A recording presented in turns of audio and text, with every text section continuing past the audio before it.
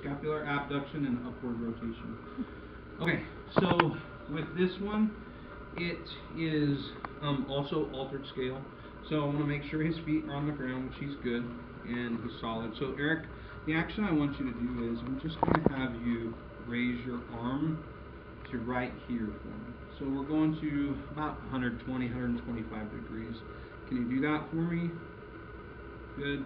And we're watching right here to just make sure that he's not turning his body or anything, or kind of leaning back, and that the scapula is rotating as it comes up. Okay. Since this is altered scale,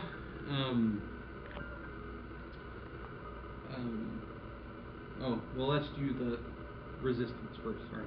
So he's going to lift up, and so Eric, now that you're in this position, I want you to hold that for me, and I'm going to try and push him down here, and I'm going to put my hand on his shoulder blade here along the lateral border, and I'm going to try and rotate him in and push down at the same time. So ready? I want you to resist me, okay? 1, 2, 3, 4, 5, and relax. Good. So he's basically a 5. Probably a tough one.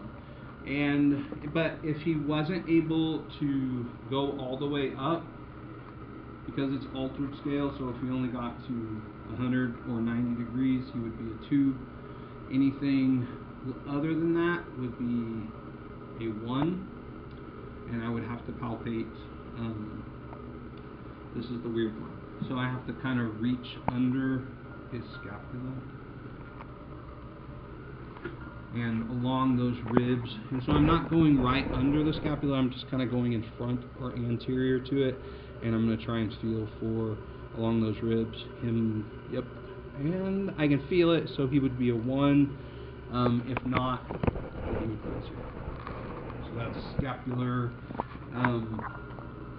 abduction and upward rotation. Abduction and upward